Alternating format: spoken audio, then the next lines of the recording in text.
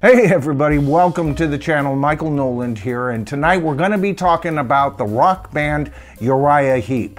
Uriah who, you might ask? I'm talking about the legendary, yes, I said legendary rock band Uriah Heep. You know, I became aware of this band about 1972. At that point, I was aware of their Wizards and Demons album. I was a Beatles fan originally, and that was my idea of what a rock band was. But in 1972, I was 17 years old, and I was ready for a harder edge of rock and roll. Earlier that year, while still in North Carolina, I had discovered Alice Cooper, I had discovered Black Oak, Arkansas, I had discovered Black Sabbath. By the time I got back to California, I was convinced I needed to look into Led Zeppelin, and I bought their Houses of the Holy album. It blew my mind, and from that point on, I was catching up on Led Zeppelin.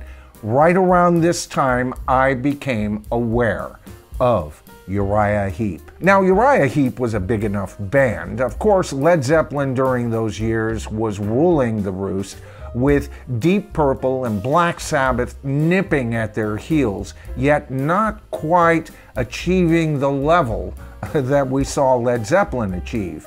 Now, just below those two bands was Uriah Heep. Unfortunately, third in line. And to tell you the truth, I never understood this. You know, when I discovered this band, I immediately went back and got their Salisbury album, and I was a fan. Now, later on, especially once David Byron was gone and away from the band, I did lose interest. I would occasionally look in on them. They were still just as talented as ever, but somehow to me and my ears, they had lost something. But I was a big Ken Hensley fan, and so I would occasionally take a look at them.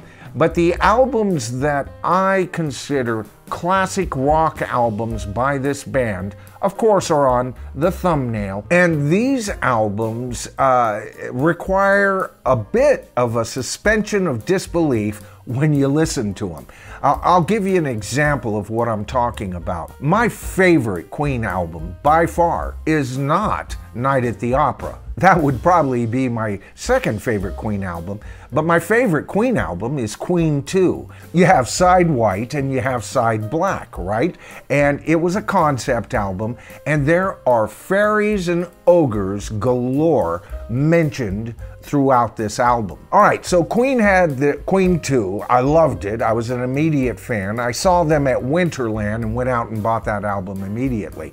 But then after that, I saw that Led Zeppelin, as I caught up with them, were very much into writing that English countryside mythology-based kind of lyrics, and I was a fan immediately. And with the band, yes, what you had was them writing kind of in that area, but with John Anderson's lyrics, you never knew what universe the guy was inhabiting. And again, those album covers didn't help. Now, I mentioned the Yes album covers and Uriah Heep album covers for a very specific reason, and that's because both bands benefited very much from Roger Dean's artwork. When you look at these albums, you would swear it was by the same band, right? And you might have thought that maybe, just maybe, Uriah Heep was a sub-project belonging to Yes, much like Hot Tuna was for the Jefferson Airplane. Now, I talked about a suspension of disbelief when you approach this band, and by that I mean a lot of the lyrics and a lot of their songs seem to belong to a universe slightly ajar from ours, very similar to many of our myths. Wizards and fairies abound galore with this band, and if you can approach a rock band with that in mind and are open to listening to rock music that's basically based on brand new fairy tales written in song form by this wonderful band. Now, this band was started off by Mick Box and basically David Byron. It was called Spice. They were getting some interest by record companies. They were ready to do their album. And by the end of 1969, they were ready to attack 1970. First of all, with a brand new member, Ken Hensley, on keyboards, acoustic guitar usually, and sometimes vocals, definitely backing vocals. Now, the band added Ken because they were a big fan of Vanilla Fudge and they loved that Hammond organ sound that they would achieve. So they thought, let's bring Ken on and add that to our sound. That was Uriah Heep's defining sound, if you ask me. Now, Ken was important for other reasons. He turned out to be a great songwriter. Other members of the band wrote material as well. And together, all of these members, especially the lineup I'm going to mention here, did, in my opinion, some of rock and roll's most quirky yet valid rock and roll albums. So now, with Mick Box on guitar, Ken Hensley at the keyboards primarily, and David Byron providing lead vocals, they added their fifth drummer on this album, and of course that was the magnificent Lee Kerslake, and their third bass player as well. Of course, I'm talking about Gary Thane. Past drummers were Alex Napier, Nigel Olsson, Keith Baker, and of course, Ian Clark. Past bass players being Paul Newton and Mark Clark. Mark not being related to the drummer Clark, with his name being Clark with an E. But the transition from all of these musicians to the five primary, what I consider to be true canon Uriah Heep, each and every one of those members were important in helping this band to really develop as a viable band that could tour on the level of, well, at least Black Sabbath and Deep Purple, if not Led Zeppelin. Now, like I said, Wizards and Demons was the first album that I was aware of, and I frantically, after that, went looking for anything that this band had done previously. The first album I bought was Salisbury. Now, Salisbury, if you noticed on my thumbnail, has a different cover than you might be used to, especially if you are from England or anywhere in the European continent. This is the album that they provided for the US. And to tell you the truth, with the tank on the original cover, I don't think I would have liked that. That would have looked like to me that they were ripping off that whole War Pigs look that Black Sabbath had already visited and left. To me, it would have made them look secondhand, but that wasn't the cover that was released here, and I loved it. It was almost like a Leonardo da Vinci anatomy drawing, and it drew me in further. Very heavy and very humble was the name of their first album. That's a silly title, and to tell you the truth, I was getting cooler by the minute, no doubt. My musical tastes were developing, but at 17, if I had seen an album called Very Heavy, Very Humble, I don't think I would have chomped at the bit to get that album. But again, here in the United States, they gave us a brand new cover, and they just released it as the album Uriah Heep. So, to tell you the truth, I thought this band was great. They already had 3 wonderful albums, and I felt like I had discovered the latest and greatest band in rock and roll. And that's what I want to talk about tonight, because I tried like crazy to get my friends to love this band. And the more I would introduce them to them, the more resistance there was. It almost seemed like only rock geeks loved this band, and I guess I can understand that to a degree, because, like I said, it does take a suspension of disbelief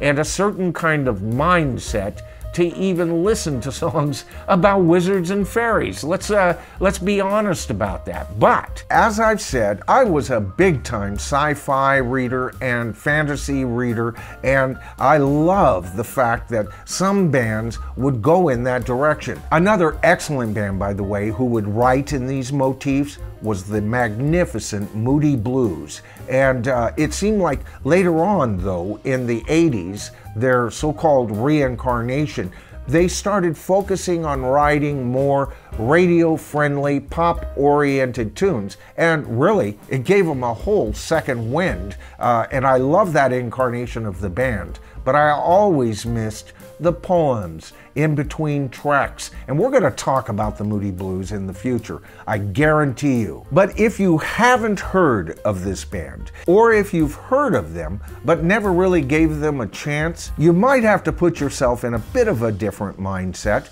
Or if you are a sci-fi fan or a fantasy fan and you have somehow missed this band, I would suggest as the easiest albums to absorb by this band, either Wizards and Demons or The Magician's Birthday, two of classic rock's very best albums. All right, folks, that about covers it for tonight. A real quick video, but by the way, the names that you see in front of me are all brand new subscribers. If you've seen any of my videos, you know this part. All of these folks have basically subscribed to the tribe, and you know how they did it?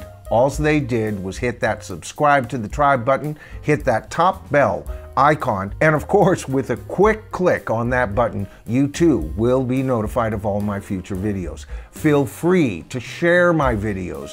You know, it's been the sharing of my videos that's responsible for the channel growth. By the way, I will honor all shout outs of any new subscribers up to and including October 28th, 2022, and you will get your shout outs. Like I said, I am behind, and if it's a while before you get your shout out, please understand. That's just one of the reasons that I'm going to be discontinuing this.